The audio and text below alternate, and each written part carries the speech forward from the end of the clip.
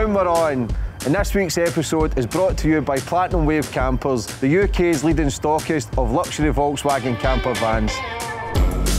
With locations up and down the country, Platinum Wave Campers are on hand to bring your vision to life. So whether you are looking to start working on a custom build project or find your dream Volkswagen transporter, this is a place to look. Ever dreamed of owning your own Volkswagen camper van? Well, now's your chance, as you can save £500 by using the code James500. All you have to do is speak to one of their friendly sales team and say that James English sent you there. Now, let's get into the episode.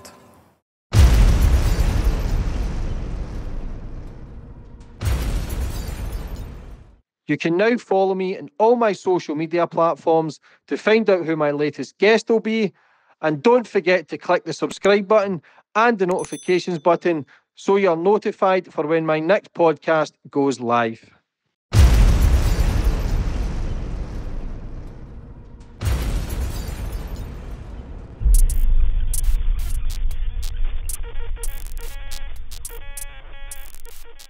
Boom, we're on. And today's guest, former Celtic player Alan Thompson. All right, James. How are you, brother? Good, thank you. Good.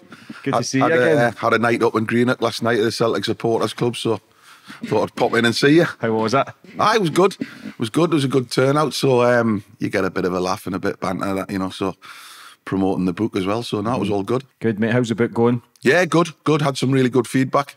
Obviously, it's not been out that long, really, about 5 or 6 weeks. So, no, positive. Yeah. Great career. A lot of trophies. You start off, was it Newcastle? Yeah, I started at Newcastle as a kid. Obviously, that was my dream as a kid to play for Newcastle, you know, and meet your heroes, you know, Kevin Keegan, Peter Beardsley, Gaza. So some stories about Gaza in there. So that was me. That was the start of my career. Yeah. Some names that's some legends, but then it was what Aston Villa, big move, then Celtic, and then kind of. Like, great career at Celtic, 9 trophies you won. But before we get into all that, brother, I always go back to the start of my guests, where you grew up and how it all began. I was from, as you call it in Glasgow, a scheme, but in Newcastle it's a council estate, like, so, you know, that was my life, out in the streets, kicking the ball around, you know, rough and ready, and happy childhood, you know. Not the wealthiest family in the world by any means, but, you know, your mum and dad go out to work, and always had a football at my feet. Love football. Aye, that was my first love, and that's all I know. It's all I've ever known. So it's I know we'll get onto it a bit later, and that's all I've known, and I've not done it for a few years now. So it's, you know what it's like when you're not working, you can get a bit down in the dumps and stuff. So yeah, I'd like to get back involved in some capacity. Was you an old boy a Newcastle fan? No, I was a Leeds fan, believe it or not. Aye, so great towards the end of my career, I got the chance to go to Leeds and captain of Leeds United, you know, so that was proud for me, old man, with him being a Leeds fan. Was that because of your dad? What, going to Leeds? Yeah. No, not really. It was when I left Celtic. It was Dennis Wise was the manager of Leeds at the time, Wisey, and got the opportunity to go there, and I thought it was a great club to go to towards the end of your career, you know. What were you like at school? Shite. Were you? Aye, I was great at pottery. So no, I didn't get any qualifications apart from the pottery one. So no, I wasn't. It was all sport and pottery basically. No, I didn't concentrate at all. Fucking pottery. Oh, I was brilliant at it, pal. Brilliant, man. Well, it's some fucking Patrick Swayze shit with it. Aye. I wish. Mixing the pot and the mud. All the teachers knew when I was missing lessons where I would be. I'd be in the fucking art class doing pottery. Yeah. Was that right with the little machines and the clay and the water? I was shit hot, to be fair. Do you still have anything that you made? I think my mum's still got a few bits in the house, but no, I've not gotten out, no. What was your first football team? Probably my first Battle Hill first school, and then I got involved at Wallsend Boys Club, which is great tradition. You've probably heard of like Steve Bruce, Peter Beardsley, Alan Shearer, Michael Carrick. So a massive hotbed for young talent in the North East. Yeah. What was it? When did you start finding a passion for football? Did you realise you had a bit of a talent? I think it was probably about 8 or 9. Once you start playing for a team and, you know, you start kicking about and you start getting the scouts knocking on your door and talking to your parents and that. So I always got a lot of interest when I was a kid. Man United, Nottingham Forest, Spurs, Chelsea. But obviously it was Newcastle where I wanted to go, you know. Was you always left footer? Oh, I always left footed. like Jamie said to us last night, Jamie Boyle, who's done my book, he said that right foot was just for standing on, wasn't it? But I said, hey, I don't know. Ask Stefan Kloss, the Rangers goalie. I scored a couple on my right foot past him. But I predominantly left-footed, yeah. When did you go to Newcastle? What age? I think I signed when I was about 13 on schoolboy forms. And then obviously when I left school, then that was when I went in full-time. What was that like for you? Brilliant, mate. Brilliant. It's your dream, innit? You know, I don't know who your team was as a kid. Who was your team? Yeah, Celtic. So if you got the opportunity to play for Celtic, it would be your dream, wouldn't it? And that was my dream. My first dream was to play for Newcastle, and I achieved that. I was lucky because I had a bad car crash when I was 16. So I broke my neck. So it was touch and go whether I was going to walk again, never mind play football again. So I was out for 2 years, 16 to 18. So it was a big time of your life, you know, 16, 18, learning your trade, trying to get on the football ladder if you want. And I had the car crash, which put us right on the back foot. So I was a lucky boy to get back fit from that. Yeah, that's crucial, years 16 and 18. That's when you're kind of developing, I think, between 14 and 18. That's when you kind of see the boys who are going to make it. The talent gets you so far, but at a certain age, it's then the consistency of the people who work harder than you that kind of keep rising. Aye. And for me as well, my mates, lads Steve Watson, Lee Clark, Robbie Elliott, they were all breaking into the team while I was out injured. So I'm sitting in the stands watching my best mates who I've grew up with, playing with, getting into the first team. So it was frustrating, you know, but it just gives us all the more incentive to get back fit and get on the pitch with them lads, you know. What happened with the car crash? The lad that was driving, a lad called Mickey English, fell asleep at the wheel. So we were on the A1, we'd been down to Elland Road, actually, Leeds, to watch a reserve team game. And I'd not long left school, I was only 16. And he dozed off at the wheel. And the old style Mini, which isn't a particularly big car, there was 5 in there. And that's what the wreck and saved us, that we were that close together in the car. When it rolled, we kind of took the impact off each other. So not a nice, and there was no lights on that part of the motorway. So when the car ended up on its roof, 11 o'clock at night, pitch black, it's on its roof, you think, what's happened here? And next thing you know, you're in an ambulance and they're cutting your clothes off and all that. I was like, don't cut my shell suit off. You can't cut that off. It's brand new. First time I've had it on. They were like, fuck that. I was blood all over the place and cut us off and straight. And I was in hospital for 3 or 4 weeks at first, yeah. And what was it like getting told that you might not ever play football again? I don't think I knew how serious it was, James. It was a Wednesday night. And on the Saturday, I was going away with the England under-17s. We had a game in Iceland. And I said to the nurses, first night in hospital, I said, well, am I going to be fit for Saturday? And they were like, no, we need to speak to your parents and stuff like that, son. So real tough time, not just for me mentally and physically, obviously, but probably tough for my mum and dad, knowing that a 16-year-old boy being in a serious car crash, you know. Did everybody survive? Aye. There was myself who had broke my neck, and then there was another lad called Phil Mason, who I mentioned in the book. He got thrown out the window when the car was rolling. So when the car stopped on its roof, we're like, everyone all right, everyone all right? I didn't know I was seriously injured at first. It must have been the adrenaline and the shock or what have you. But there's only 4 of us in the car. So we're like, where's Phil? Where's Phil? And it wasn't until the police come and the services and got the lights on and all that, they found him under the centre reservation. Luckily, he wasn't dead, but he'd fractured his spleen and broke his pelvis. He was in hospital bed next to us in the ward. So we were lucky, aye. That's fucking heavy, Tomo. Unbelievable, mate, honestly. And just the experience in hospital, there was like 3 beds on this side, 3 beds on that side. One guy comes in just an hour after me, and he was refusing to give a breath test.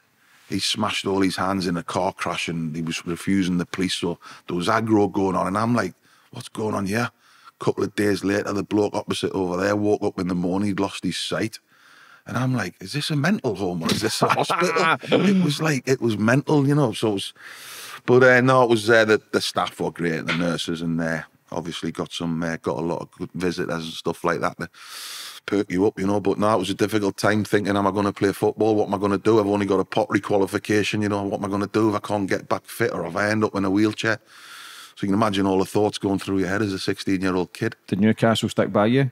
Oh, Newcastle were brilliant. Even when they were unsure if I was going to get fit or not, on my 17th birthday, they gave us a pro contract. So they were kind of like, you know, just to try and perk us up and keep us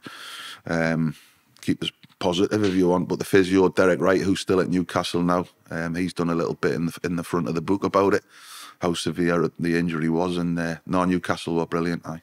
How's coming back from that though, like training wise? What was the steps? Bike? Aye, hand bike. Then I had this big collar on, round me, all the way up my torso, up my face, up the back of my head. So it affected me. My skin was a mess all over my chest, and it was horrible. So first and foremost, it was getting rid of that collar. I'd done it in the September, and then I was in for 4 weeks hospital. Got out with this brace thing on, horrible. The lads used to call us RoboCop, and because that was on at the time, RoboCop. And then it wasn't healing. The 2 fractures in my neck weren't healing, so I had to go back in the January and get pins and plates put in. So you can imagine that, you know, just I've already done a month in hospital, then going back in after Christmas in the January to get the surgery, get the pins in. Took some bone from my hip and grafted it in my neck. It was pretty serious stuff. So it was a slow process. After the bike, then jogging, and then gradually getting the ball out, and then obviously the last step, starting to head a balloon, and then starting to just try and get moving, and then heading the ball. And then it was nigh on 2 years until I got back and played my first match. But listen, I got back. So what was it like playing your first match back? Were you worried? Concerned? Oh, I was petrified. Tackles, going up for aerial challenges. It was a mental. It was probably a mental block I had. And later on in my career, I had a big problem with vomiting before games. So certain managers didn't like it. Kevin Keegan being one, Bruce Rioch being another one at Bolton. So Bruce Rioch sent us to see a psychologist about it, see if it would stop the vomiting, because, you know, not good vomiting before a game. You're losing fluids, and you don't lose fluids, you're dehydrated, you're going to get injured, or you're not going to perform. So the psychologist put it down to the possible fear of getting a serious injury again after having my neck. So, but it didn't cure the vomit, and I carried on all the way through my career till I stopped playing at 34. It was just something I'd done. What about getting in a car again? As a passenger, not great. I'm all right when I'm driving, but I'm not a great passenger, like, you know, because I'm not in control. So that was another hurdle I had to get over. So then you ended up Newcastle, and where did you go after that? Bolton? Mm-hmm. Who was that Bolton there? Big Stubbs in that? Big Stubbsy, Jason McAteer, John McGinley, Owen Coyle, Andy Walker, Mixu Patalainen, Dave Lee, Keith Brannigan, goalkeeper. So that was a good time at Bolton, aye. Mm-hmm. Aye. And then you got your £4.5 million move to Villa? Went to Villa. That's a big fucking move. How old were you? I was 23, so it was a big move at the time. Then, it was a big fee. So that was a dressing room full of characters at Villa. You had the Mersons, Collymores, Benito Carbone, David Ginola, Gareth Southgate, Hugo Ekiog, God bless him, Mark Bosnich, David James. So it was going from a good dressing room at Bolton, but with no superstars, if you want, and then going to Villa where there was some proper big hitters, you know. Chaos. I had Merce on a couple of weeks ago. He's a character. Oh, he's a character, Merce. Aye. 150 grand bet he's put on, lost over 7 million. Like, phenomenal, it's isn't it? Just, what was Merce like at Villa? Because that was at the end of his career. That was towards the end. We signed him from Middlesbrough. Because I don't know if he must have told you when he was at Middlesbrough, he lived with Gazza, didn't he? Yeah. Him, Gazza and Andy Townsend lived together, so that would have been interesting, wouldn't it? Merce and Gazza in the same house. So no, he was good. He was a talented footballer, Merce, no doubt about that. But everyone public about his problems and stuff. So he was a hell of a player. Yeah. What about Ginola, man? Because he was a baller. Oh, at Newcastle. Was Ginola Newcastle, Tottenham? Newcastle, Tottenham. I think he had a spell at Everton as well, didn't he? How was it, Villa? Brilliant, David. He was my hero because he was at Newcastle. Mm-hmm. When I left and went to Bolton, he then signed for Newcastle. So I used to watch him and think, what a player he is. So then to be in the same dressing room as him, I was delighted when he took his kit off on the first day, man. What a body he had. And he's got his slips on. I thought, if he takes them slips off and he's got a massive gadget, it's just not fair. Mm-hmm. You know, there's not a God. And he took them off and it was a little one. So I'm jumping around the dressing room giving it, cool on, son. That's why. Were you fighting for your positions out in the left? Aye, we were, but I wasn't there. Like, I think I was only 6 months there with David, and then I was off to Celtic after that. So, but no, he was some boy. The women loved him. Why such a short career at Villa? Did you get injured? Was it Achilles or something? I done my ankle ligaments. I mean, it started off well. The first 6 months we were top of the league at Christmas, and it was going all right. Then I'd done my ankle ligaments on New Year's Day, and I just didn't get back to where I was before that. And so I kind of sat around in the doldrums for 18 months until Martin O'Neill come knocking. What was that call when you Celtic? Did you know much about Scottish football? Aye, you would have with big Stubbs in that. Stubbsy was obviously there. Tommy Johnson was at Celtic as well at the time, who was a pal. And then lads in the Bolton dressing room like McGinley and Coyley and that, they were big Celtic fans, so I knew all about it. But I don't think it's till you get there, till you know it's a big club, you know it's got a big fan base. But it's when you're going fucking round the world, you know, you're going to America pre-season or winter breaks, you're going to Australia, you're going to the Far East, and there's Celtic fans all over the place. So you know it's a big club, but I think only when you play for them do you realise how big it actually is. Because you hit the ground running. Did you won a treble the first year, is that correct? Aye. I think, did Celtic not lose the season before to Rangers by about 18 points? And then Martin O'Neill come in and said, I'll try and close the gap. He didn't close the gap. He went and won the treble, so it was some start. How good a manager was he for you at the start? Brilliant, mate. He was old school, you know. You can tell he played for Cloughie and stuff like that at Forest. He wasn't a coach. He didn't go on the training ground and tell us what he wanted us to do, or you go there, you go here. He was just good at saying the right thing at the right times and make you feel 10 foot tall, you know. At that era, it's probably the best Celtic team I've ever seen. Aye. With Larson, Sutton, Big Bobo, yourself, Lubo. Absolute ballers, and you don't realise how good they are until you actually watch the old videos and you think, wow, what a team. It was even the Rangers team, what a fucking team. That was a good had Rangers team. Avalanche, Michael Mols, Barry Ferguson. Big Bob Malcolm, but he was pissed if you're watching. Big Bob, the big hod carrier. He's a big dude. I love him, mate. But big Albert was there at the time. The manager of Rangers now was there at the time. I was a good Rangers team, so we wiped the floor with them. Were you thinking your first season this is a piece of piss? Not really. To be fair, James, I thought my Celtic career was over before it started. I got sent off in my first All Firm game at Ibrox, and we got beat 5-1. So I remember going back to my ex-missus and saying, we were in a rented house at the time. I said, I don't think we should buy a house, love. She went, why? I said, well, after what's just happened in the dressing room after the game, I thought Martin was going to rip my head off. So I was like, that my Celtic career could be over. You know, I've just got a red card and got beat 5-1. But luckily the next All Firm game at Celtic Park we won 1-0 and I scored. So I kind of redeemed myself after the first red. What was that like for you? The derbies, they're the biggest derbies in the world because it's a pure hatred. Like, you've got your Boco Juniors and stuff and that, but the Celtic Rangers is pure hatred. Like, there's no fucking word. Like, you can't deny it. It's a cut above the rest, like you mentioned, Boca and Milan and Inter Milan, and you know it's Liverpool, Man United. The class is a big derby, Tottenham, Arsenal. But this is just, you know, living in Glasgow. But for people who don't live in Glasgow and know about the Old Firm, it's just it's like no other. It's just the hatred that comes with it. It's like a week before the game and then a week after the game as well, type of thing. So it's just. And I always say to people, if you get a chance to go to an Old Firm game, whether you're a Celtic fan or a Rangers fan, or you're not an Old Firm fan, just go to sample the atmosphere, how different it is to anything else. What was that like for you walking out at Ibrox for the first time? Oh, it's brutal. It's brutal, mate. It's mental when that team bus pulls up outside Ibrox and there's like a couple of thousand Rangers fans there to boo you getting off the bus. It's great when you get back on the bus and you've won and they're not there. Do you know what I mean? So it's a brutal place. It's a great place to play. Listen, the atmosphere and what have you. It's a wonderful stadium, but it's intense going there. Aye. And what was going through your mind when you were in the dressing room getting sent off, and you hear the fans cheering every fucking 10 minutes? Aye. Well, it was 2-1 when I went off. Why did you get sent off? It was 2 yellow cards. The second one was a mistimed tackle on Barry Ferguson, I think, but. You go in and you, like you say, you hear the, whoa, 3-1. Then you hear the next one, whoa, 4-1, then 5-1, and you think, I've let the lads down, I've let the gaffer down, I've let the lads down, I've let the fans down, let myself down. And you apologise after the game, but, you know, that doesn't brush up, does it? And you get sent off and you get humped 5-1. So, as you can imagine, the gaffer wanted to rip my head off. How good was Barry Ferguson? Barry was a good player. Like you say, he played in a good team, didn't he? And he went to Rangers as a kid and played for all those years. So you don't play for a club the size of Rangers in good teams if you're an average player. So tough opponent. Used to have a few run-ins with him. So aye. You had a great career against Rangers, man. Was it 8 goals you scored?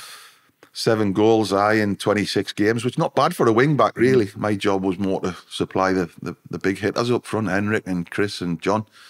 But to score 7's quite proud of it. That's one of the most from a Celtic player in your top 5 or top 10. Like, up there has scored the most against Rangers. That must make you feel okay. Aye, that makes you feel okay. But then as Jamie Boyle, the author of my book, always brings up, you hold a record for the 3 red cards as well. So that's something I'm not proud of, but obviously the 7 goals, I can't take that away from us. All at Ibrox as well. All at Ibrox. Is that nerves though?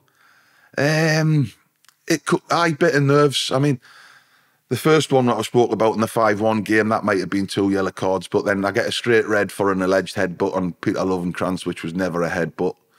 But it was funny, I said last night, we were down at John Hartson's golf day at Turnberry a few years ago, and there was a referee there speaking after the dinner, and Martin O'Neill said to him, John, what's your opinion on the red card Tomo got at Ibrox? And on Peter Lovenkrantz, and this John Rowbottom said there, well, there was a bit of intent there, so if there's intent, it's a straight red card. And Martin O'Neill went to him, John, you're talking bollocks. It was never a red card. And I put my glass of red wine down. I went, Gaffer, did you say that was never a red card? He went, Tomo, never a red card. Absolutely not. And I went, you fined me 2 weeks' wages for that. He went, I'll get you a glass of red, Tomo. I was like, I got done 2 weeks' wages for that one. So, and the next season again, you won the league. Aye, it was. It's a good habit to get into, you know. But when, like you mentioned, some of the lads there, Henrik, John Archer, Chris Sutton, Bobo Baldy, Johan Mialby, Jos Valharan, Henrik, Neil Lennon, Paul Lambert, Stilian Petrov, they're all winners, do you know what I mean? Paul Lambert's won the Champions League playing for Dortmund, so we just had a mentality in the dressing room that, you know, we just wanted to crack on and win trophies. Didier Ragat as well, man. Didier signed the same day as me, man, for 30 grand. I mean, what an absolute 30 grand. What would you get for 30 grand now? I think he'd be worth about 20, 30 million now, especially at that era when he's got the European run. Like, his performances was he couldn't fucking cross the ball, man, for shit. Right, no, he couldn't cross the road, but he was unbelievable. But he got injuries, like, you know, he'd get hamstring injuries because he was that powerful and that quick. But he could be out for 4 weeks, and Martin would say to him, Didier, I need you fit for this Old Firm game coming up. I need you fit for this European game coming up. And he wouldn't train for 4 weeks, and then he trained for 2 days before the game and come back in. He was like a machine. Just phenomenal, just an unbelievable athlete. Yeah, the cup run, the UEFA Cup run, like, unbelievable. Like, I don't know if I'll ever see that again. Hopefully I will. But to go through that experience, man, like getting out through who was the first game? Was it Sedova, I think? And then after that was it Stuttgart or Blackburn? It might have been Blackburn, then Stuttgart. How was the Blackburn game? Because you were a massive underdog, Scottish team. We don't get any credit up here. Like, we're just shite. Huge underdogs. Obviously, they were a Premier League team at the time. Had some, you know, that Dwight York up front and Andy Cole up front. You know, 2 top world-class strikers. And Graham Souness being the manager, he kind of wrote us off after the first leg, didn't he? Said in the papers, men against boys. And then, I mean, how can you write a team off when you got Henrik Larsson up front and people like that in the team? So I went down there and beat Blackburn, and then not long after that we went to Anfield and beat them. So it was an unbelievable run. The teams would beat Stuttgart, were a decent team. Felix Magath was a manager at the time. Leb was playing midfield for them. Balakov was playing for them, and it's even now, nearly 20 years on. It's 20 years next year. Can you believe that? 20 years since Seville. And so the boys are on about getting back together and having a bit of a reunion, which should be fun next year to catch up with everyone. And then going to Anfield, winning 2-0 was, you know, even then we got wrote off. So it was special times, and even now, 20 years down the line, people want to talk about it. Yeah, was it 1-1 at Parkhead? Aye, and then you got the goal at Anfield, didn't you? I scored just before half time, and then Super Arch smashed one in at the Anfield Road end in the second half. So it was an unbelievable night. You know, both sets of fans singing "You Never Walk Alone." The atmosphere was just unbelievable. So, but we deserved to win. We played well. You know, it was a good Liverpool team. Gerrard, Carragher, Schmitzer, Dudek in goal. So it was a proper Liverpool team. So Dietmar Hamann in midfield. So to go there and win 2-0 was some achievement. I think that shows the quality of the Celtic team. Like, and getting a bit of credit that it deserved. Like, the team was full of winners. Like, full of ballers, man, like tough, like the Hartson and Sutton and Larsson, and like Larsson was a world class player. A lot of people never seen it until the later years. The Celtic fans seen it, but obviously he's playing in Scotland, so he doesn't. But then it proves that what he done at Barcelona and Man United for his short spell, like how good he could adapt to any team. Oh, it was phenomenal. I mean, people would say, he couldn't do it at the top level. Top level. He was doing it for Sweden for years before Celtic, and I think some people were shocked when he went to Man United and Barcelona and done what he'd done, but no surprise to us because he was world class without a doubt. Did you see that at training? Unbelievable. Some of the stuff. Remember the goal he scored against Rangers where he knocks it round and he flips it over the top. he would do things like that, and he'd make goalkeepers look stupid, and you just think, how did he think of doing that? Some strikers were like foot down, head down, foot through the ball. You know, Shearer, mate of mine, Alan Shearer, just laces, power. You know, side foot power. Henrik was little dinks and clever finishes. He was just something else. So yeah, when you won the Liverpool game 2-0, did you have it in your mind that you could potentially win the UEFA Cup, or was it still a bit of a distance away? I think when you're in the semis, aren't you? You're getting close, like, you know, to something great, you know. But we fell short. But I think it was the first time since '67, since the Lions had won the European Cup, that Celtic had got to a major final. So yeah, fell a little bit short at the final hurdle. Extra time, 10 men were Bobo had been sent off, so we pushed them close. But just shows you what a good team they were. They won the Champions League the next season with Mourinho, Porto. So great night. Great memories, but hard one to take. How was it after the Boavista game when Larsson scored? What was going through your mind? Just hang on. It was a shocking game. They didn't play particularly well. We didn't play particularly well.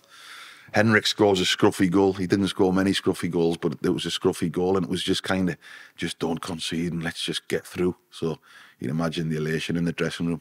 John Robertson, assistant manager, having a fag in the dressing room after the game, which he would never do. It was just mental pandemonium. And then on the road, obviously, to Seville, did you realise how... You obviously knew how strong the Celtic fans were, but Seville was a different ball game. There must be over 100,000 people there to then support a club that from Scotland, especially the size of the population here. It was unbelievable. I was in Seville, unbelievable. Well, yeah. Unbelievable. I think it was plane, trains and automobiles, wasn't it? I think, you know, people often say, you know, if John Hodgson had been fit, we could have won, because you could have had Hodgson and Larsson up front. Sutton could have dropped in a bit deeper, or you never know. But Big John could, because he scored big goals in big games, John. Whether it was Old Firm games, European games, he got through against Celta Vigo earlier on in the cup run to Seville. So who knows what would have happened if the big fella had been fit. Were you sick before that game? Oh, every game I was sick. I used to change my pre-match meal. I would try beans on toast. I would just try toast with a banana, and then didn't matter what I had, I was spewing up. How do you plan for that kind of game before it, for you mentally, or any player? Everybody's different, I'd imagine, but for yourself, it was just like any big game, really. It was you've got a routine that you stick to, you know, and try and do the same things. Tough thing with evening kick-off, you've got all day to think about it, you know, so you've just got to try and not use up your nervous energy and just try and get your head down if you can and eat the right stuff and get plenty of fluids on board, because it was a hot night over there, wasn't it? Yeah. So it was great memories. And even like the night before, training at the stadium, they just put a new pitch down. So even the pitch wasn't as good as you would expect for a major final. You could see the joins and stuff, but there's no excuse on the night. I thought the pitch played all right, but that was just normal preparation for a big game. What was it like afterwards? Because you were still going for the title as well, coming home after that to feel like that's a mega loss, that knowing that you could never be in a European, well, potentially never going to be in a European final again. It's a tough one to get over, innit? And then, like you say, you're still going for the title as well. We played, I don't know how many games we played that season, but we played a lot. And then you've just got to try and get up for it. But we fell short, so we didn't win a trophy that season, even though we had a great results in Europe and stuff like that. We ended up without a trophy, which was phenomenal, really, when you look back on it, that we didn't win a trophy, but still great memories. How was it? Is it last game of the season you lost the league? I lost at Kilmarnock, last game of the season, so... Goal difference? Goal difference, so we pushed them all away, and like you say, it was a decent Rangers team, that, and then it was a hard one to take. You got Seville, that was hard to take, losing the league at Kilmarnock, and then you got the other one when we lost the league last game of the season at Motherwell. That was another tough one to take. That's probably the toughest one out of the three of them. That helicopter Sunday when Scott McDonald scored two, that one sticks in the throat more than Seville and Kilmarnock. Did he ever get stick for coming to Celtic after doing that? When he came, I wasn't here when he came to Celtic then, so I was down the road by then, so I'm assuming he would have got some stick. I know he scored goals for Celtic, but I don't think the Celtic fans ever forgot what he'd done to her that day. That was a fucking mad game. I was in the airport when that happened. Couldn't believe Celtic it. Celtic 1-0, yeah, and he won each, then 2-1. We were winning 1-0. Yeah. I think the trophy was on the helicopter. You know, it was like getting towards fucking Fir Park where we were. Next thing, they score 2 goals in 5 minutes. Well, McDonald scores 2 goals in 5 minutes. Fucking helicopter turns around and goes to Edinburgh because Rangers had won the league.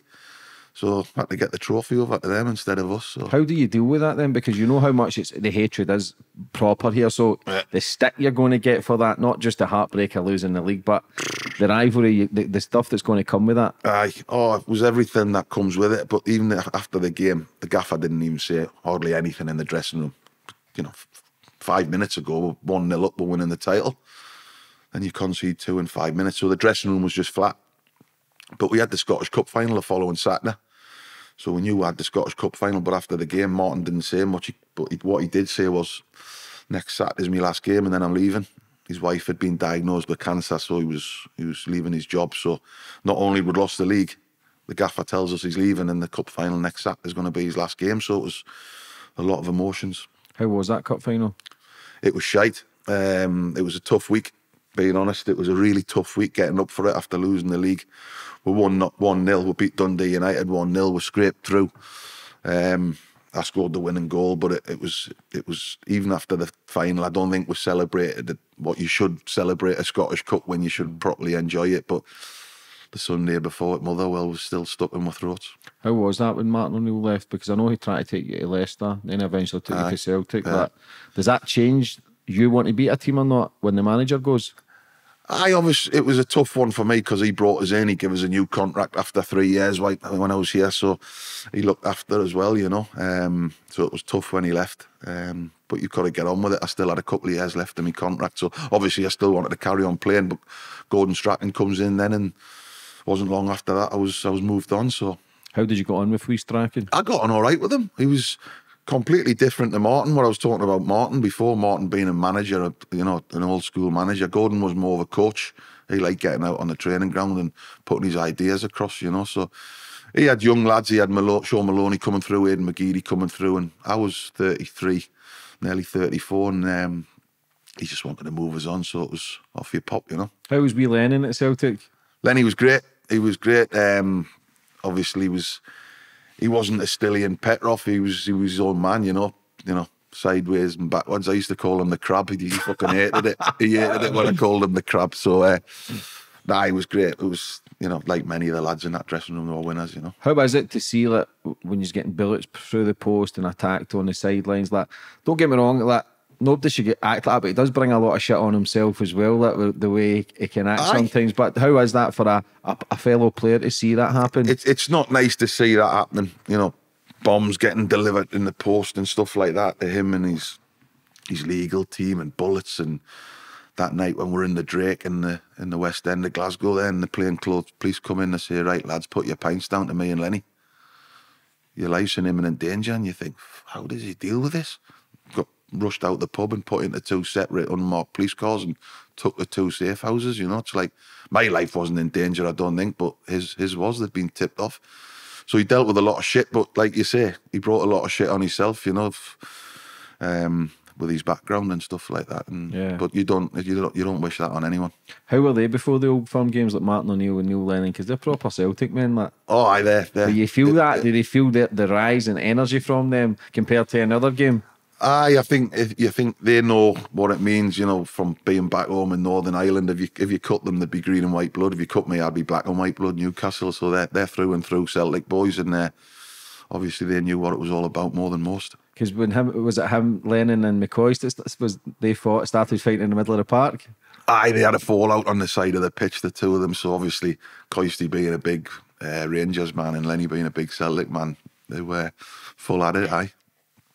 What do you think then when you see all that? When you obviously at Parkhead, when you're playing for Celtic in an Old Firm game, do you feel a better energy?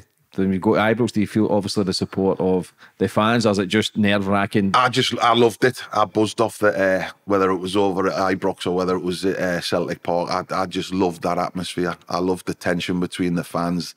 Listen, there was respect between the players, no doubt about that, but I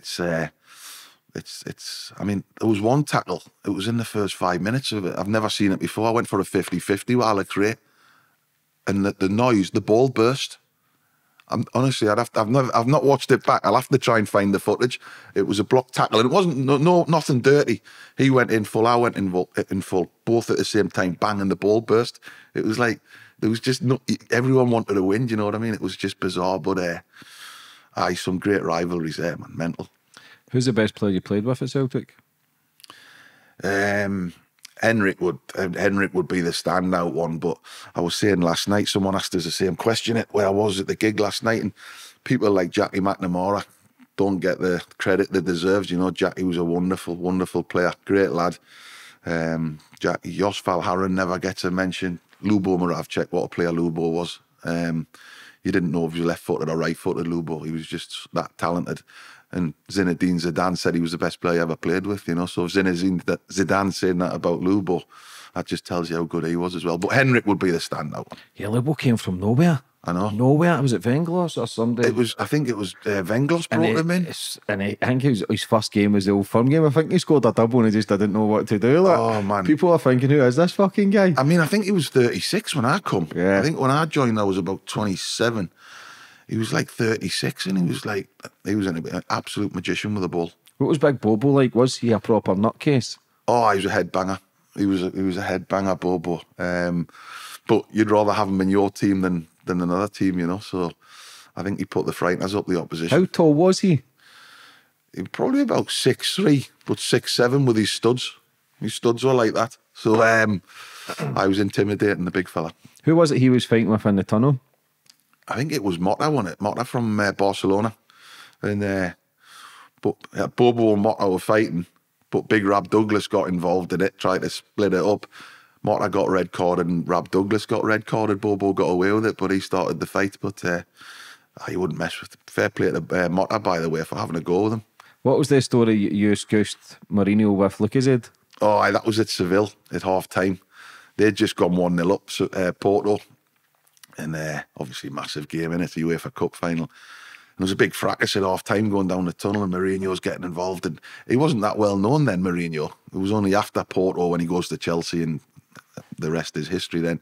He wasn't that well known. I'm thinking, who does he think he is? Like, you know, in his suit all, giving it the big one and that. And you know how hot it was in Seville. I've got the Lucas saying, I thought, fucking you chirpy bollocks. And Lucas saying straight in his coupe on, like, I thought, have a bit of that. So I'd done a runner then because it all kicks off. I sat in the dressing room thinking, where's all the lads? They were all sorting the scrap out that I'd just caused and I'd done a runner, put the hand grenade in and bolted. What was the best trophy for you to win at Celtic? What was the one that stands out for you? Probably the winning the title in my first season when we went on to win the treble. That's probably the standout one. Your first ever trophy? Aye.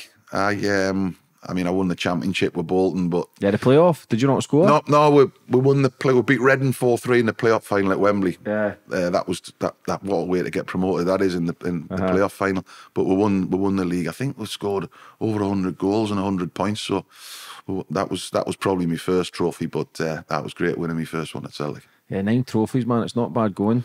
Aye, all right. Aye, I mean, you think that the 2 titles we lost as well, one by a point and one by a goal. There could have been 2 more titles there. And that still stings? Aye, slightly, aye. And then I won one when I come back with Lenny as a coach, the first one in 9 in a row. So I played my little part in that 9 in a row as well. So it was nice to win a title as a coach as well. Who's the best Rangers player you played against? Do you know what? There was a few. I thought Michael Moles was a good player. Shotter Avaladze was a good player. Kinija. Ronald de Boer was probably the standout one. You listen, he played for Barcelona and how many caps for Holland, so Ronald was a top player as well. Yeah, who was Rangers goal at that time? Kloss? Stefan Kloss. Was Big McGregor there at the time as well? He was a young kid coming through, Gregsy, I think. Kloss. I think Paul Lambert played with Kloss at Dortmund, didn't he, when they won the Champions League, because they were pally.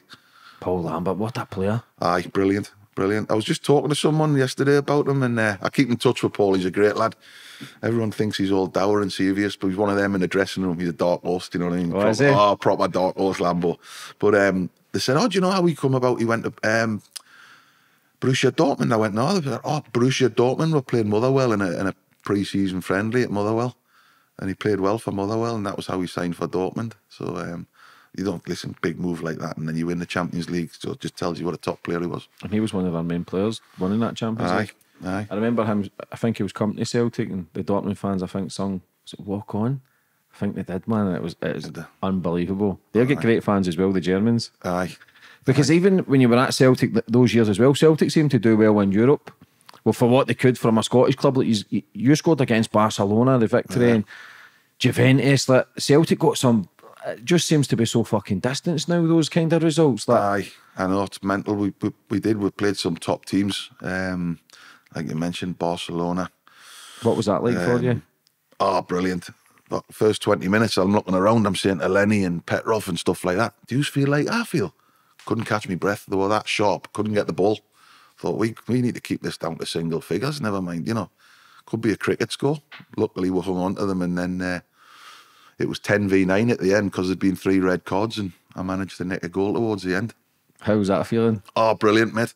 Brilliant. And I got Ronaldinho stripped that night as well. So how was he as a player? Probably the best I played against. He had everything.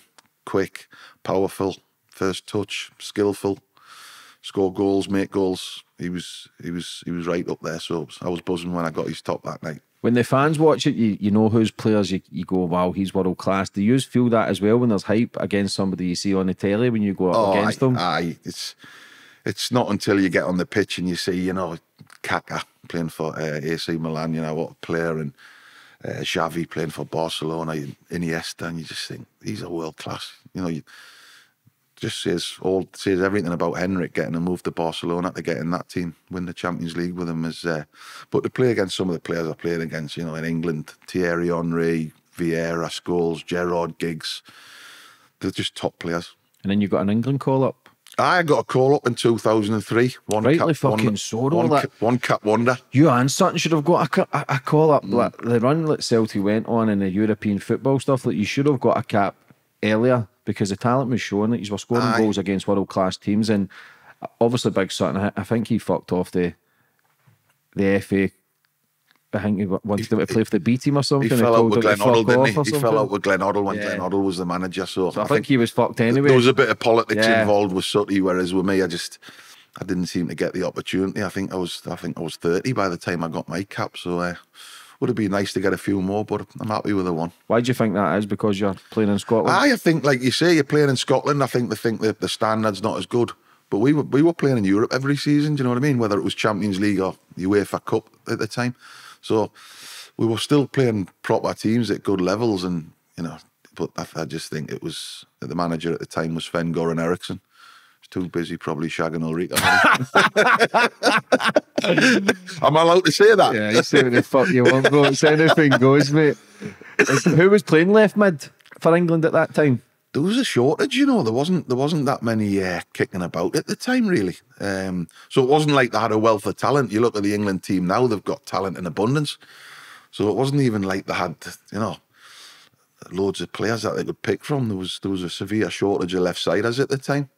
I mean, the night I played, the left back who played in the big games for England at the time was Ashley Cole. He didn't play that night. They played Jamie Carragher. And to be fair to Jamie Carragher, in my opinion, he wasn't a left back. He was a centre half, wasn't he? Yeah. That was where he plied his trade for Liverpool, centre half. And Eriksson played him left back that night behind us. So it would have been nice if Ashley Cole had been playing left footed and both linking up together, whereas Jamie Carragher, to be fair to Jamie, I thought he was a centre half and not a left back. You know, even though he could do it, but it would have been nice to have had a tried and tested left back behind us. Was that a big moment in your career, getting the England call up? Oh, massive! I mean, you know, you look who was in the team that night. Rooney started, Gerrard, Jonathan Woodgate, who was not long back from Real Madrid, John Terry. You know, some top players in there. So obviously a proud night, and my Celtic teammate Johan Mjällby was playing for Sweden that night as well. So it was great. We lost the game, but still a proud moment when you pull your jersey on the, you know, national team. So brilliant. Did you expect another call up after that? No, I don't think I did. I think I didn't play particularly well. So no, I wasn't going to hold my breath. That was for sure. So, what age did you leave Celtic? 33, went to Leeds for a year, then I chucked it at 34. How was that leaving Celtic for you? Tough, really tough. But listen, I'd had 6 great years. Like you say, 9 trophies, some unbelievable memories. So all good things come to an end, but it was a wrench. It was a wrench, I'm not going to lie, and I missed it. But still, I went to Leeds and I had 12 great months there. What was it like at Leeds? Do you know what? It wasn't the Leeds of old where they get the Champions League semi-final and got all the top players that they had. It was a bad time in the history of Leeds. They went to the wall, and you know, it was a tough time. You know, it was Championship, and then they get relegated to League One. Not where you want Leeds to be. So it's great when you look at them now back in the Premiership because it's a big club. Why did you retire so early? Do you know what? Dennis Wise left Leeds and he went to Newcastle as a director of football. And he obviously knew, I lived in Newcastle. I travelled up and down to Leeds every day. And I think Dennis knew that I was kind of getting towards the end of my tether. My calves kept pulling. I was injured quite a bit at Leeds. And he was director of football at Newcastle. He knew I had a house in Newcastle. I lived in Newcastle. And he offered us a coaching job. So I just thought, you know, chance to go into coaching, which I wanted to do. Again, back to my hometown club, you know, the club I loved. And so I just chucked it at 34. Looking back on it now, maybe could have given it another season, 2 seasons, and played for a Hartlepool or a Carlisle or something like that and just enjoyed me football. But I decided to go down the coaching route, maybe looking back, maybe a bit too early. Is that, because footballers' careers, they don't last forever. Is there a stage though when you're playing football you never think it will end? You know, you've been there yourself, James, and you do. You think this is never going to end. You think, you know, you've got enough money to last your lifetime and all that, and little do you know, man, it goes like that. Not just the money, time. Yeah. So you think it's going to go on forever, but it doesn't, you know. How hard was it? Like, back then, a lot of the youth players used to get chances, but now it seems a bit dried up with kids. They don't really get many chances. I think a lot of foreign players now, especially in the UK, kind of drown that out. But was that a lot easier for when you see young kids coming through as well, like, to see the talent that they got chances compared to now? It's difficult, isn't it? I think it's value for money, innit? You get a good young English player or British player, whether it's Irish, Scottish, Welsh, the price tag seems to go through the roof. So a lot of these clubs now do their recruitment abroad, you know. So it's frustrating for young lads, I guess, coming through nowadays. But it's tough. What does a football player do then? What did you do once you kind of hung up the boots? And well, I went down the coaching route and I don't know, try and get the golf clubs out and get involved in charity boxing and get me balls punched in. Obviously becomes a big void to training every day, surrounded with the boys, just having a laugh and making a bit of money. Do you think there's enough things in football to try and help somebody with like mental health side of things when you give up such a big void? I think there should be more. I think obviously Tony Adams has set up his Sporting Chance clinic, which I got in touch with last year to get some help for, you know, a bit of mental health problems, depression and stuff like that. I think it's coming more to the fore now, people talking about it, than what it was, say, 15, 20 years ago. And I think, you know, people need it, not just footballers, you know, sportsmen in general. Some sportsmen go on to, you know, the golfers and the snooker players, you know, you look at John Higgins and Lee Westwood and stuff like that. They can go on to the mid-40s as they are now, late 40s. Footballers, there's not many go past 35 if you think about it, really. You know, you've still got, hopefully, 40, 50 years left living. Like, you know, there's a long time after that. And I think there should be more to help sports people who finish at early ages to deal with that void. How do you deal with it back then, like 90s, early 2000s? When you were feeling it, did you, because it wasn't really spoken about then, mental health. Obviously when Gary Speed, I don't know what year that was. That would have been about 2011, I think. Yeah, so over 10 years ago, but even before then, like, you never really spoke about mental health, I'd imagine, because I've listened to you speak before and you talk about in the changing room, you're getting a punch off the players and a slap and locked in fucking the boot room and stuff. Like, you can't do that shit now, man, you get the jail. But without a doubt. But then, how did you deal with like the dark periods of your life? Getting sent off or losing a final? Was it just a case of boots back on? And I think when I played, you know, obviously you lose games and you get on a downer about it, or you have a bad game, you get on a downer. Lasts a couple of days, you know what I mean? But I think when you're talking about getting down in the dumps and depressed and having the black dog and stuff like that, you know yourself. When it starts lasting for 2, 3, 4, 5, 6 years, that's when you're in trouble. But I think when you play, you kind of dust yourself down quite quickly. I mean, I didn't suffer with depression when I played. Lenny suffered with it massively when he played and after playing. But I used to look at Lenny and think, well, do you need the medication and stuff like that? And he speaks openly about it, Lenny. But it was only when I finished playing did it start setting in with me. When I played, I kind of dusted myself off quite quickly. Was there many players struggle with mental health back then? No, well, it would probably be something that would be spoken about with a doctor or or the manager or something like that. I know Merce went through it himself. Everything Merce went through in his career with his gambling and his drugs and his drinking, stuff like that. So, but it wasn't something that you talk about openly. Lenny did to a certain extent to his people he was close to. He was close to myself and John Hartson, Sutty, Paul Lambert. He'd speak to his close friends, but he wouldn't talk about it to a journalist like he would now, or a podcast or something like that like he would now. So it's definitely more to the front now than what it was then. Yeah, do you feel as if they had to be more closed off? Because he got it worse than anybody, really, innit? Aye. Was that a telltale sign that you could tell that he was struggling? I would say so, but it was kind of like,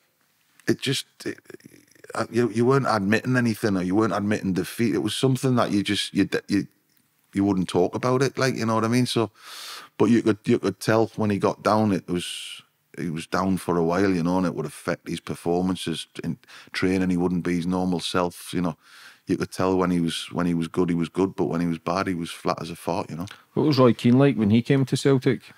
Roy wasn't there very long, because I was probably only in there about 6 weeks when Roy was there, so I don't think he played very often, did he? He didn't play as many games as he wanted, so I'm not sure if Gordon Strachan was the manager at the time. I don't know if Gordon Strachan brought him in or if it was Desmond, the main shareholder, who brought him in, because normally if you sign a player as a manager, you're going to play him, aren't you? Because Gordon signs Roy, or Dermot signs Roy, and Gordon didn't end up using Roy very often, so I think Roy was a bit peeved off, that he's come to his boyhood club Celtic and he didn't play much. A bit later on in his career, though, wasn't he? I remember having a chat to Roy, and he was saying his hip was knackered. He was really struggling with his hip, and that's why he left United. So I don't think he was as fit as what he was.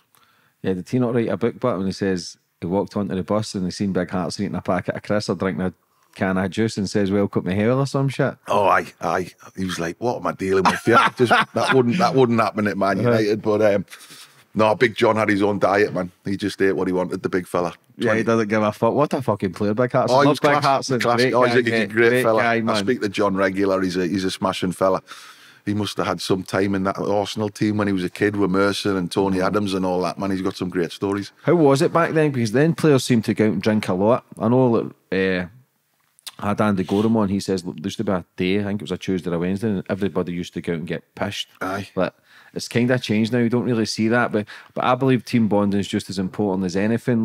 Was there a lot of that then? A lot of boozing with the Celtic team? Aye, it wasn't regular. But if we didn't have a midweek game, the lads would go out. If we had Wednesday off and back in on Thursday, they'd probably get out, go out and a few beers on the Tuesday night. But it wasn't like it wasn't every Tuesday if we didn't have a midweek game.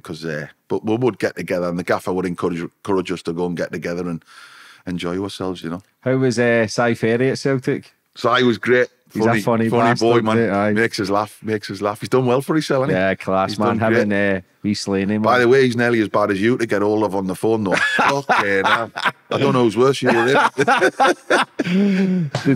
For the younger team, because Big Beating that was coming through as well. Did you see the talent coming through? Aye, there was a good group. Kenny McDowell was the coach at the time, and he had a good group. Ross Wallace, Aidan McGeady, Sean Maloney, John Kennedy. Beats, as you mentioned. So I do a good Simon Ferry. But we used to have some crack with them lads, man. How William Muller, man, God rest his soul, he was at Parkhead. See when you retire as well and you see that happening to other players, Petrov, Liam Muller, does that make you big Stubbsy? When you heard about Liam Muller, how does that affect a player? You just defies belief. Someone, Fernando Rickson, man, someone so young and so fit, how it can just strike him down. And like Big John, Big John was a lucky boy that he survived what he went through, John Hartson, and he's got that foundation now, which is, he's raised over £1 million, and it's great that they can give something back. But someone as young as Liam, I think he was still playing, to be struck down like that's just tragic. Same as Petrov, leukemia. Stillian, yeah. See at Aston Villa when that happened? Aye, he was at Villa, yeah. Couldn't believe it when I got the call. You just think, someone so young and so fit, just touch wood they got through, you know. Does that put you in a dark space for that? Or do you not really, you just kind of got on with it? For me, it just kind of made us appreciate how lucky I was, like, you know, coming back from breaking my neck at 16 and getting back fit and going on to play over 500 games in my career, and that, it just makes you pinch yourself and think how lucky you've been, you know. How was Rickson playing against? Oh, he was tough. He was tough. Listen, he was a hard bastard, but he weren't dirty. You know, he was never going to top you or something like that. You know, he might give you the odd pinch and nip you and all that kind of shit. Like, but I was a tough opponent, and God rest his soul. Yeah, it's sad to see, man, against what happened to Rickson. Who was it had the fireworks? Him. He put the fireworks through me fucking letterbox. That's not normal, is it? Unless there's something to do in Holland, like, but it's not something to do in Newcastle or Glasgow. Where did they put the fireworks through your letterbox? I put some kind of bangers through my letterbox and that. I mean, I had 3 young kids at the time. You know, one of them could have been walking past, saying that it was in the middle of the night, like. And then another occasion, he comes knocking on the door with his dog, big bull mastiff. I'm out the bedroom window. It's like 2:30 in the morning. I'm like, Fernando, take your dog home. Walk back round, and if you want to have a roll around on the grass, we'll have a roll around. But I'm not coming down while that dog's there. Fucking rip my head off. But I was a character. Why was he doing that? Because he wanted to fight? Well, there was when he come round with a dog. It was we had an Old Firm game that afternoon, and I don't know if you remember it. Big Sutty scored a chip. He chipped Stefan Kloss at the end. I think we won 1-0, and it was a great goal from Sutty. He didn't score many good goals, Sutty, but that was one good goal. And as I'm running back to the halfway line to kick off, they're kicking off because we've just scored. I've given him a little one of them on the face, where he's seen the red mist, hasn't he? So he's obviously gone out after the game, had a few beers and thought, right, because I lived on the same street. So he's obviously thought, I'm going round there because that twat slapped us on the face, you know. So yeah, I come round with a dog. I had to ring Ronald the Bow. Ronald lived opposite us. I had to ring Ronald, wake him up in the middle of the night and tell Ronald, you need to get rid of your pal, yeah, outside my door with his dog. That's fucking So funny. I see Ronald coming to the front door and telling him in Dutch to go home and get to bed. Were you in contact with many Rangers players? Ronald, I used to play a bit of golf with Ronald, but, you know, they haven't got the best sense of humour, them Dutch players, have they? Ronald was all right, aye. How was Big Desmond? Big Dermot? He was good. We didn't see much of him, to be fair. He'd pop in after a European game and all that. He'd bring all his mates in and get them all a top off the floor and all that, much to the kit man's disgust. But we didn't see that much of him, really. Do you miss it? Do you know what, James? When I stopped playing in 2008 and went to Newcastle coaching, I missed it for a couple of years. I wanted to join in training with the under-18s, so I was coaching, and I thought I could still do it, you know. And for a couple of years, I did miss it, and then gradually the fire went out a little bit, and you get used to it, you know. What changing room was the best? Oh, that Celtic one was brilliant, mate. That would take some beating. I mean, the Villa one was full of egos, full of good players, but in terms of lads and the crack, the Celtic one was top notch. Does that come down to manager or just? I think it comes down to manager, and you know, it was we policed the dressing room ourselves. Really, we didn't need Martin to police it. But his assistant manager John Robertson, his first team coach Steve Walford, they were a big part in it. They were always in the dressing room. They were in there in the crack. You can imagine. If you want anything to get back to the gaffer, you tell Robbo and Wally, and you know they're going straight back to tell him. So we'd tell him that he's got his formation wrong and all that kind of shit, that we need to change the team on Saturday and all that. And Martin O'Neill, he only picked a team like 60 minutes, 90 minutes before a game? I would just come in about an hour and 5 minutes before the game kicks off and tell with the team. Very rarely did he name his team the day before. You're not fucking sitting on edge every game? I mean, I knew I was playing most of the time. No, I'm only joking. Because you're thinking, am I in, am I out? You know what I mean? And it was tough. Some managers like to name that team on a Thursday or work on a team shape on a Tuesday and before a Saturday. But Martin just wasn't one of them. How was wee Bobby Petter? Bobby Petter, brilliant man, great lad. Did you play in the Ajax game? Or was that no, I was suspended. I got sent off. Was that a 3-0 game or something? What a fucking game. Celtic came out the traps flying. Did they win 3-0 over at Celtic there? Park? Yeah. I think they won 2-0 over there. I was suspended because I'd been sent off just before I signed for Celtic. Got sent off for Villa in the UEFA Cup. So I was suspended for the Ajax game. I was there, I travelled across, but I didn't play. But he was brilliant, Bobby. Used to call him Bobby Prada. Because everything he wore was Prada. Brilliant. Any underpants, socks, everything was Prada. I seen him a couple of years ago and I says to him, Bobby, where's the Prada gear?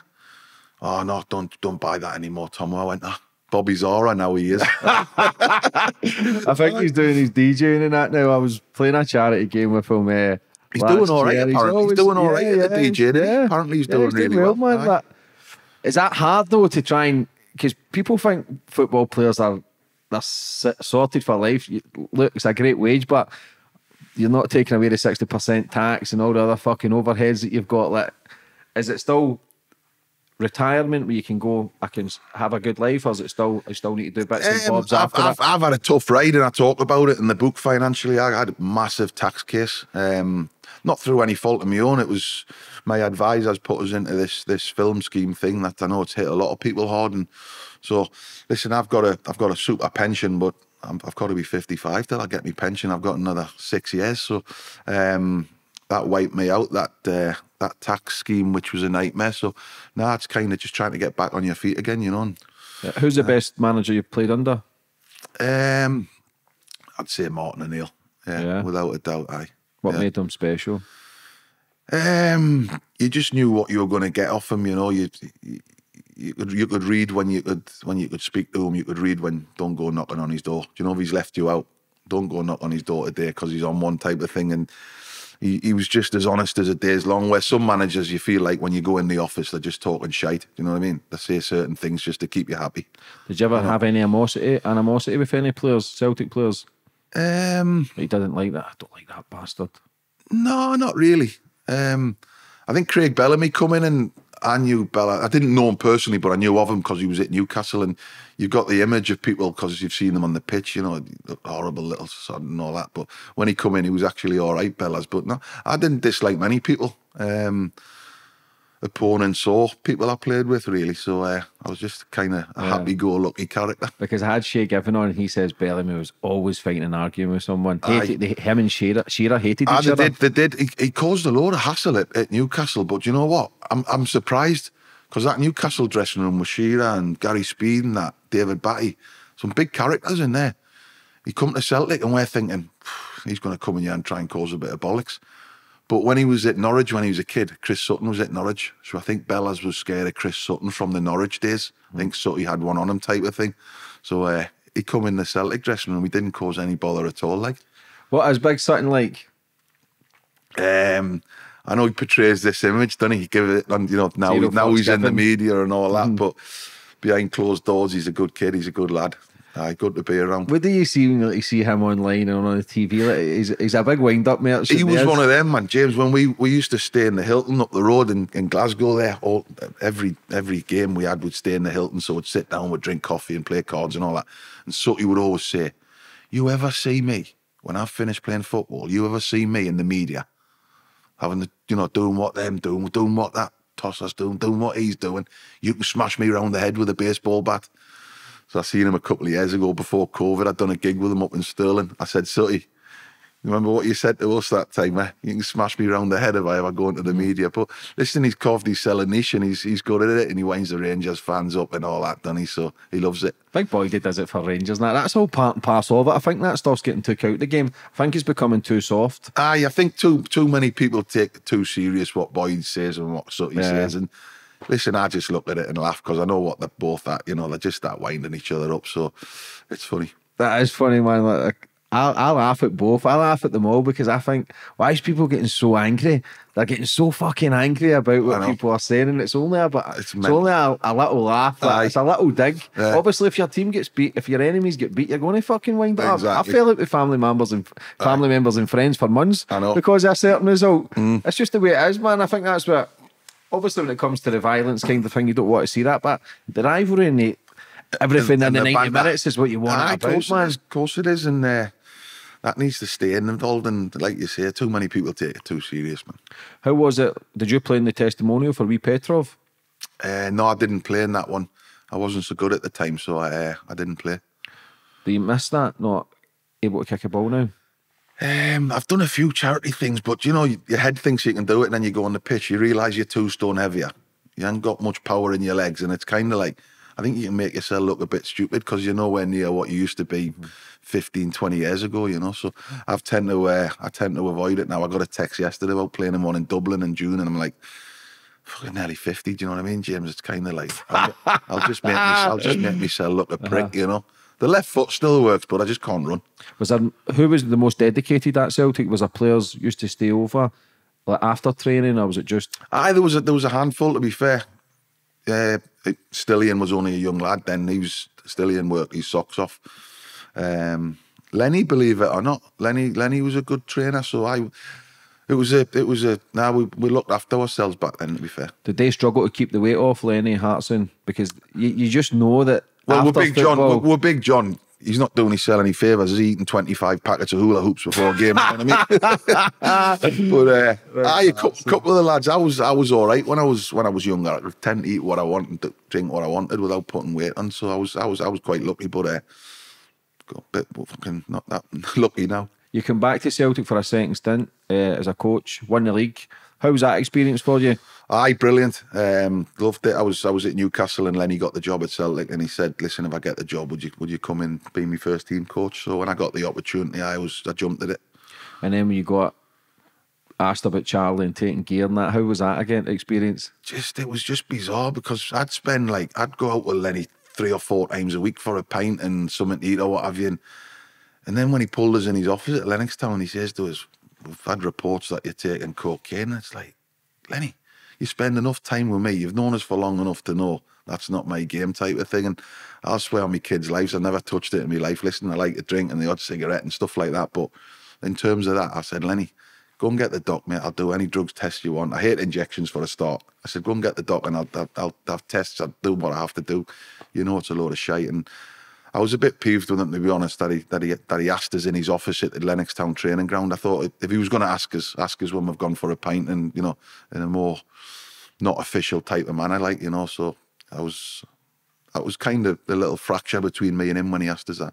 Well, it's not a friend, because it's your friend's off the pitch, but then he's becoming more a manager.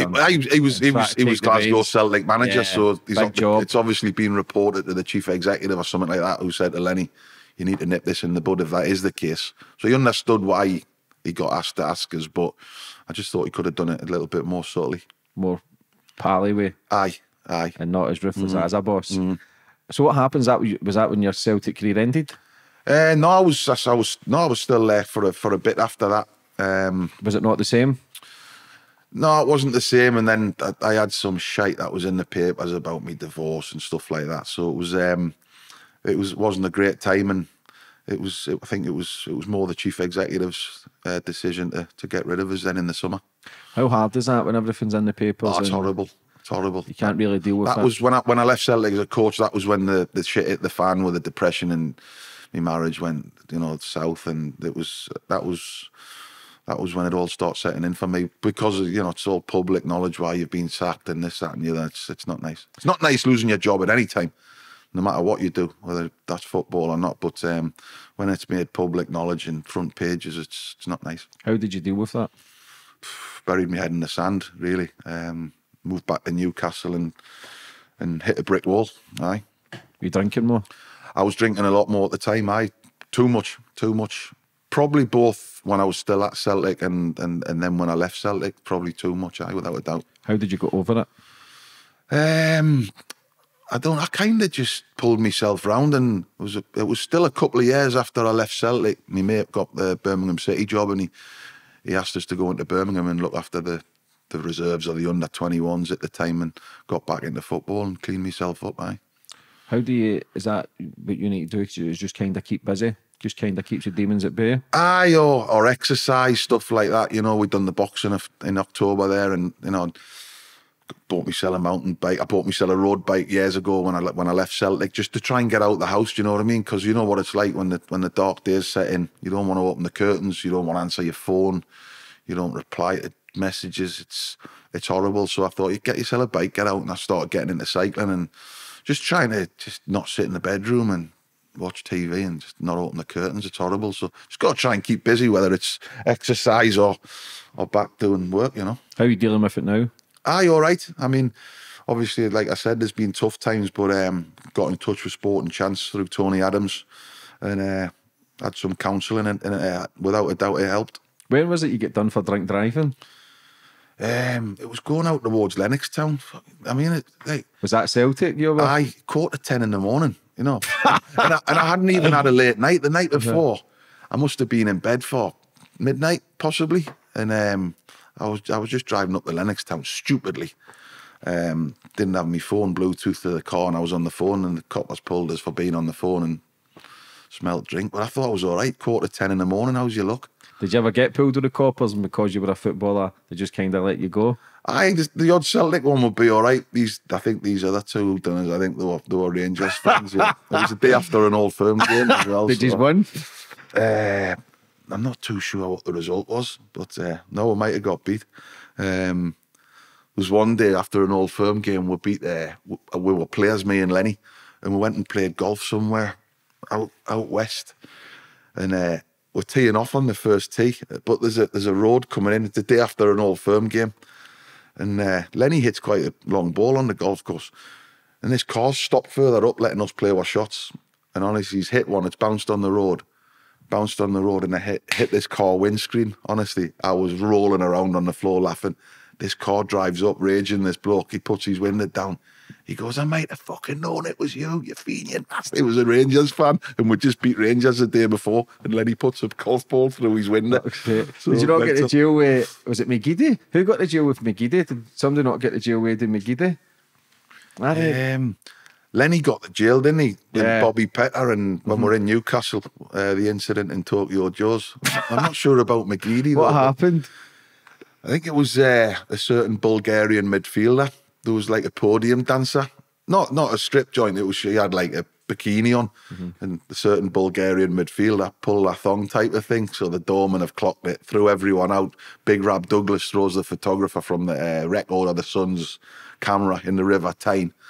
Go to the other pub. I wasn't there. I was pissed. My dad had put me to bed. He was in Newcastle, so my dad was come to meet us for a drink. So I was in the cop throwing asleep. I missed all this. Next thing, get a knock on the door later on, Sutty. 4 of the boys have been locked up. And the thing is, my sister was a policewoman. The lads who got locked up, it was Mialby, Val Harron, Bobby Petter and Lenny. It was my sister's police station in Gateshead where they got locked up. So the sergeant had said to me sister, Jane, I think your Alan's in one of the cells. Luckily, she looked through the cell. It was Lenny. Like that. Oh, my God. She was like, thank fuck, that's not our Alan. So, so that caused havoc, that did. That was all over the papers. And I think the lads were locked up for over 24 hours, man. Yeah, but they didn't do no wrong, do you know what I mean? It was just a bit of banter. I think it was a bit of a stitch-up that the papers were there. See, when you referees, obviously the people say referees are biased, this and that. Did you ever sense that a certain referee would support a different team, would give a little bit extra? Aye, I think it was. I think we knew who's not on our side, but we didn't get any decisions. I think it was properly bent. Yeah, it seems to get fucking worse. Aye, seems to get worse. Like, people are just brazen now at getting fucking penalties it's and mental, and sending off. It is, man. It's mental. It's hard to. That's why I think for the Old Firm games, definitely they should bring in foreign referees. I think that would be a great idea. I'm surprised that hasn't happened before now. Even English referees or Welsh or Irish. Well, maybe not Irish. But that'd be worse. But I can't believe they haven't trialled that.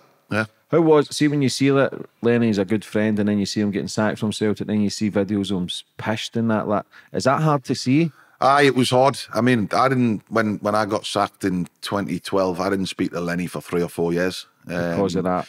Because of that. And it's a shame because, you know, we were really tight. We were really good pals. And it was only when he got the Bolton job did we get back in touch with each other, you know. So we're not best mates now. We wouldn't go for a pint together. But, yeah, see, when he got sacked, I sent him a text and, you know, he's got my number, and I said, if you need out or you need a chat, give us a shout. And then you see the video of him steaming there. You don't like that, you know, because he's a good person deep down. Yes, it is sad, but for all the shit he went through, but when you the 9 in a row and then going for 10, like, the wheels seem to have just fell off Celtic completely, Happened man. Quick, didn't it? Yeah, from quick, just being kind of no one near us. People saying Rangers are 5 years, 10 years ahead. Like, you've got to give Gerrard his fucking due there. Like, he came in and done what a job he done, but the wheels totally fell. They kind of fell. I think Rangers could have won the league at 9 in a row as well, though. I think it was at Christmas time, and then they went to Dubai.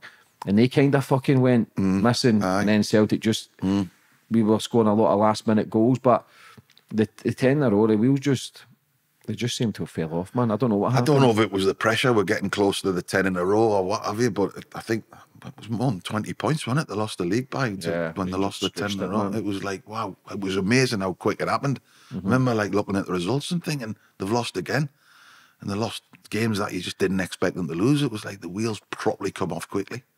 Because he done a great job at Celtic the first time, Lennon. He done a great job, and then was it him and Desmond that fell out? Yeah, I think they did, aye. And then he came back again and he done what he could, but Celtic fans don't really forgive either. No. You know what I mean? I got asked about Lenny last night, and it's amazing how many of them have got negative things to say about him, because, listen, he had a great career as a player, and like you say, first time round, he done good things as a manager, so it's a shame that some of them have that negativity towards him, you know. Yeah. But a lot of them won't, but obviously some of them will. Yeah, even Scott Brown and that as well, that when they lost that season, he is the best, for me anyway, the best captain Celtic's ever had. Yes, you've got Big Billy McNeil in that, but the trophies that he won and what he's achieved, I think people will recognise that more maybe 10 years' time. Aye. When they look back and the dust kind of settles. Thought it would have been nice for Brownie to have stayed on and been around the club in some capacity as a coach, coaching the 23s, stepping up the first team coach in a couple of years' time. I thought he's got a lot to give on and off the pitch, Brownie. He's a great lad to have in the dressing room. I know I've worked with him. It's a shame that he's gone to Aberdeen, because I would have liked to have seen him being kept around Celtic in some capacity. I think he'll probably go back. I would like to think he'd go back, because I think he'd be great in some his some leadership, role. man. What he's done in the trophies that he won is unbelievable. Lad. When you met Big Billy McNeil and that, Danny McGrain, how hard is it when they go as well? Just great lads. Billy, Danny McGrain, Bertie Old, Bobby Lennox. Got to play a lot of golf with Bobby Lennox and Stevie Chalmers. You know, they're just legends, aren't they? I mean, you could sit and listen to them all day. John Clark was the kit man when I played and when I was coach as well. So legends of the game and legends of the club, and just great to sit around them and just be around them and listen to their stories and that, you know. Yeah, Big Billy, man. Do you know what I mean? Tommy Burns was another one that was great to be around. Tommy was a fantastic bloke, proper football man, Celtic through and through. Just great knowledge of the game, you know. Is it good to have the old school players around the stadium all the time? I mean, I used to share a desk with Danny McGrain. I couldn't understand the fucking word he was saying, Danny, though. I didn't know. Put Danny and Peter Beardsley around the table together. That would be interesting. It was just great to have them around the place. I think it's great that the club does keep those legends around the club in some capacity, you know. Yeah, because if you've ever done well for Celtic, you know yourself, the fans will back you 100%, but they don't fucking forget either if you've done anything wrong. No. You're totally getting burnt in the cross, man. They're not daft. They don't fuck about that.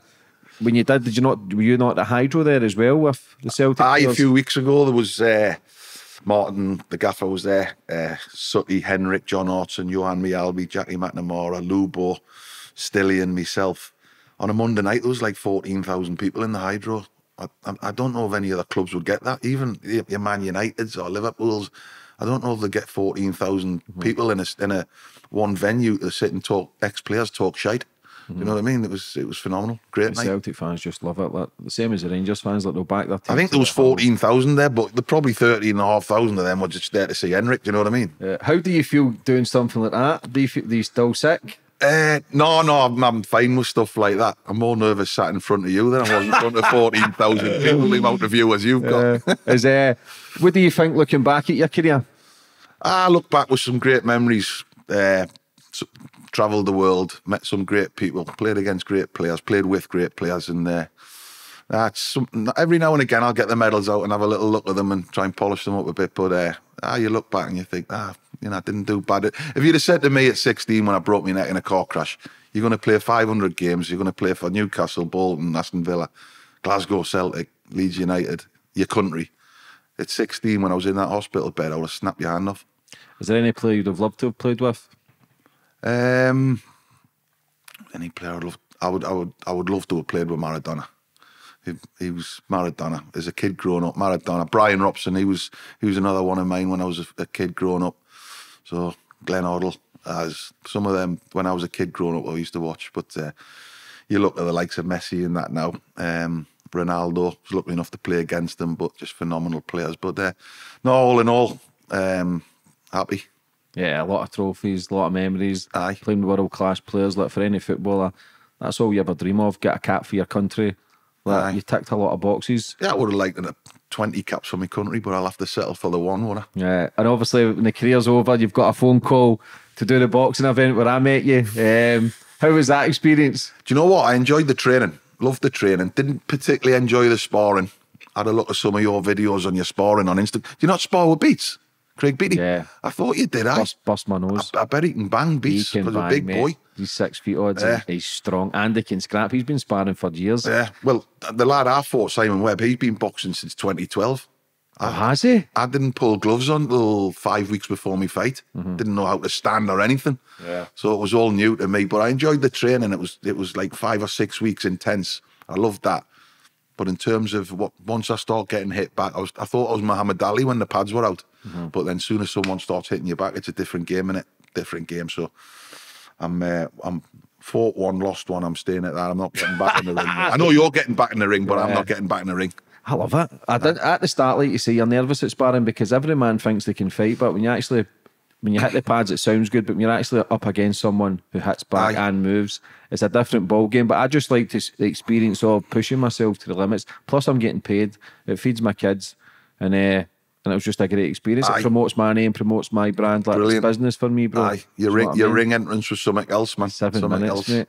Brilliant. I was fucking tired. You ripped the bollocks out of it, to be fair. But I was told to keep him in the ring waiting because apparently the lights were so warm it just tires your opponent out. So my coach Andy McCart was saying everything's fucking percentages. I'm just going with the flow. But at the time I got to the ring, I was shattered. I did train really hard, but then I was fucked after the 2 minutes in there. Nervous energy. Yeah. We were main eventing, so it was just waiting so long. Aye. A great experience, met some great brilliant. people. No, listen, it's not like walking on a Ibrox with you've got 10 mates for you to hide behind. You know what I mean? Once I got in that ring, I thought, fuck me, it's just me and him now. I was shitting myself, but. Listen, like you say, great experience.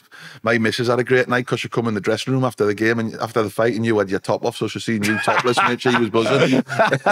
What about, we'll touch on the book again. How was that experience for you, putting that all into paper? Do you know what? It was like, it was a little bit therapeutic if you want, getting a lot of stuff off your chest, you know what I mean, that you'd bottled up for a long time. And I never wanted to do one. I didn't really want to do it. And then all the lads had done them. Sutty had done it, Stilly and Petrov, Lenny had done it, Jackie Mack had just done one, and I just thought, you know what, maybe it's time that I do one. I'm getting on to 50.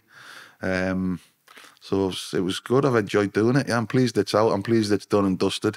He's asked us to do another one, but I'm not sure I've got one in us. What about, where can people buy this book, Tomo? Amazon. I think it's going into Waterstones, hopefully try and get it in the Celtic shop in the coming months. War Cry Publishing's website, and but Amazon's been going really well. You can have some good feedback on it. Do you still get to the games at Celtic? Did they give you free tickets? No, shit? Do you know what? I've not been back since I left, but one of the directors has just invited us up next month, so I'm going up to the Dundee game in February, end of February. So good, I'm looking forward to going back. I've not really fancied going back, but I just feel, I've been away long enough now. I'm looking forward to it. Yeah, it's your home. You still a bit better with that kind of experience? Because of what happened getting sacked in 2012, that's why I've kept out the way of it type of thing, do you know what I mean? But listen... But somebody who's fuck stuck you in? Like, who says that anyway? Do you ever know? Nah, you don't even get an incline? Or was it just an excuse to get rid of you? Probably just an excuse, and all the stuff that was in about me divorce and stuff like that, and the drink driving. I think it was a culmination of all those things, so... I just kept out of the way for a few years, but listen, it's 10 years down the line now, so time to go back. Forgive and forget, brother. Aye, mate. Without a doubt. So, brilliant. Listen for coming on today, brother. I thoroughly enjoyed that. Brilliant. Good luck with the book. Thanks a lot, James. I'll Thanks for catch having up us. with you next time you're here, bro. Thanks, pal. Cheers, mate. Thank you.